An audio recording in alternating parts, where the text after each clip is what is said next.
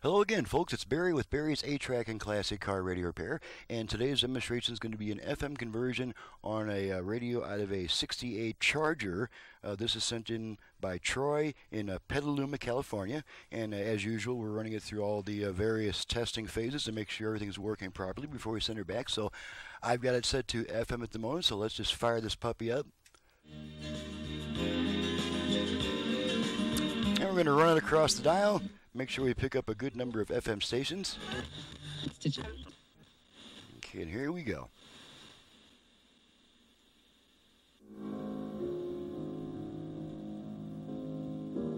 Throw it into the canal or into the streets. Heart transplant. There was a book that I read. Moments like these are possible because others like you shepherds in this world, and yes. 559-44. Niles Radio and 92.9 Calf Country.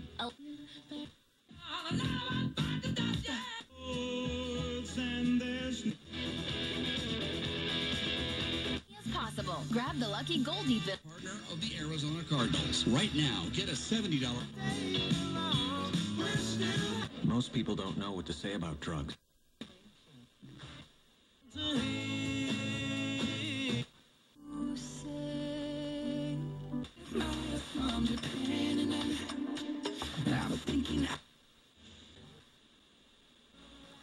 Located on historic Whiskey Row in downtown.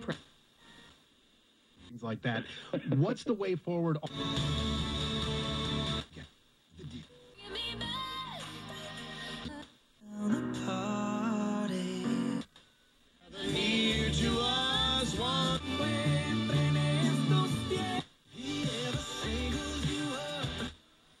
It's about 28 FM stations. That's pretty typical for this area. Now we're going to flip it over to AM and make sure that works. And if the radio did not have an AM-FM switch, the way to switch between AM and FM is to simply turn it off and then back on within about half a second. So here we go. Off, on. Okay, now we're hearing the familiar AM sounds. Make sure we pick up a couple of AM stations. Financial planning problems so that Congress can kind of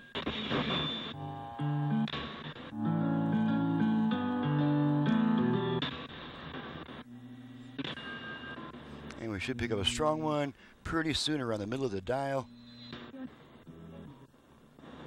Side zone. And there's our strong AM station. Okay, so let's flip it back over to FM so I can demonstrate the balance and fader controls. This radio does have a balance control, left-right balance. So we're going to work that real quick. Right only. Left only. Right only. Left only. Okay, back to center. Okay, and now this radio also has a virtual front-rear fader, and for that we're going to have to bring our output level meters into the picture so we can see the results of our adjustments. And get our unit back into the scene somewhere. There we are. Okay, to activate the virtual front-rear fader, we're going to rotate the tone control twice upwards, and that's going to activate our tone control. And because this unit has a Bluetooth, you'll have a female voice saying fader adjust when it successfully activates. So we give this tone control 2 turns upward, which means I'm going to rotate it to about the center position, so I've got room to rotate it upwards. And here we go. Fader adjust. Okay, now we said she says fader adjust, front, rear only. We're using the tone control to make this adjustment. Front only, rear only. Excuse me. Rear only. Okay, I'm going to center the speakers. Give it a... Okay, that one beep lets us know that that setting is saved. This is once again just a tone control. Okay, now we're going to test the line inputs real quick. I've just got a couple of RCA jacks in the back for your line input, and the radio will automatically switch when it senses a signal at those jacks. So here's one. There's my little test tone, and on the right side as well. And now, after using the virtual fade, or after using the aux input, there will be a 20-second delay before the radio comes back. That is due to a Vox circuit, VOX, voice-operated switch that holds on to the aux signal a little longer than necessary, just to make sure we're not constantly switching back and forth between songs or during quiet music passages. So there's our radio coming back by itself. And the last thing to check, let's make sure that the Bluetooth activates. And I'm just going to activate. I'm not going to go to all the time of pairing it with a device, but to activate it, I'm going to give the volume control 2 quick turns upward, and then there should be a female voice coming on saying ready to pair, or Bluetooth ready to pair. So here we go. Bluetooth ready to pair. Okay, and there's our female voice, Bluetooth ready to pair.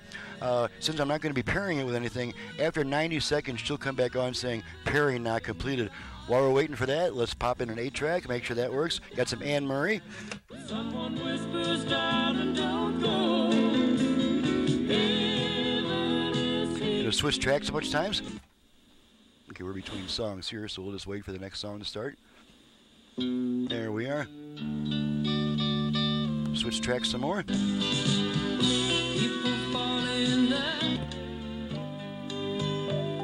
The sun is out.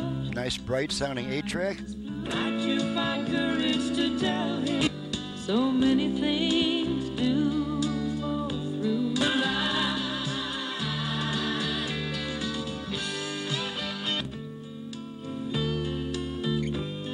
The weather's love is made of and will always be plain. Okay, I'm going to pull my tape out. Now, after the 8-track, the radio does come back immediately.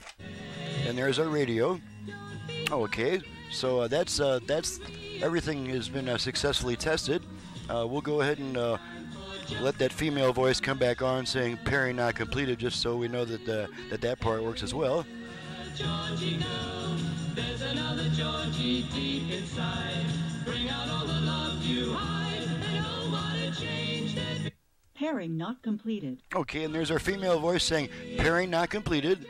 So that completes the test. Everything's working properly. She's ready to go back to the customer. I'm ready to get on to the next job, and let's just see if we can find myself here among all this mess of cameras and wires. There I am. Once again, I'm Barry with Barry's 8-Track and Classic Car Radio Repair. Needless to say, if you have an 8-track player either for home or for car use in need of service, you can reach me directly at 928-533-9666, and you just see what I can do with a classic car AM radio, an 8-track. I can add FM, Bluetooth, a USB reader, aux input, and probably a couple other cool things as well. So, thank you so much for watching and listening. My website is in the description below, and we will see you next time.